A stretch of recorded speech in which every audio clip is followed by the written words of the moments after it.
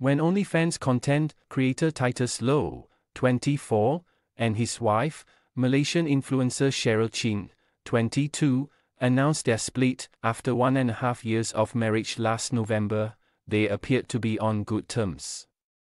Then, Titus said they would remain good friends and maintain a healthy relationship.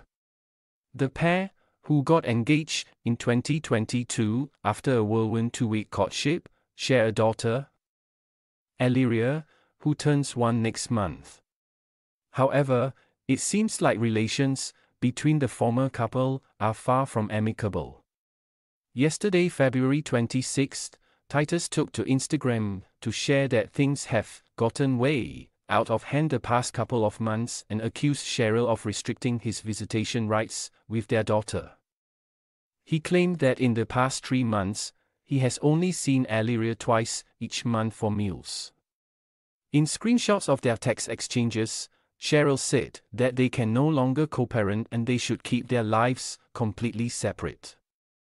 She added that she had the right to withhold his visitation rights, as Titus has not contributed financially or participated actively in their daughter's care.